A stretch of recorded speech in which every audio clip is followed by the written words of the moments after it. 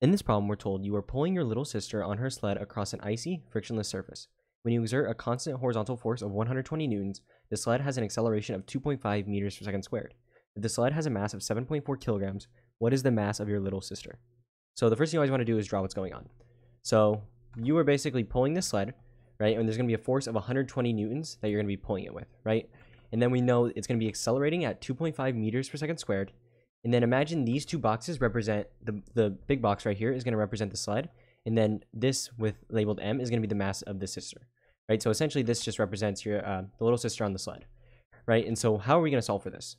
So the way we solve for this is using Newton's second law, which basically tells us force is equal to mass times acceleration.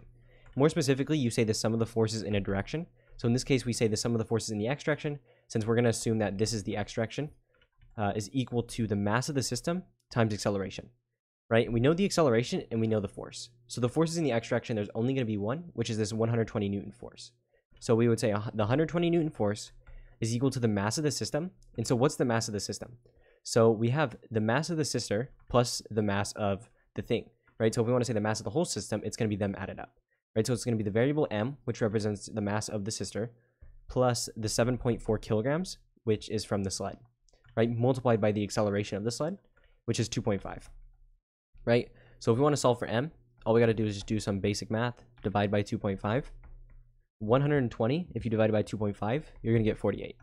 So you get 48 is equal to the mass of the sister plus the mass of the sled, which is 7.4. If we minus 7.4, that's going to give us the mass of the sister, right? So 48 minus 7.4 is 48.6. So you get the mass is equal to 40.6, not 48.6. So 48 minus 7.4 is 40.6. So the mass of the sister is 40.6, and then we measure mass in kilograms.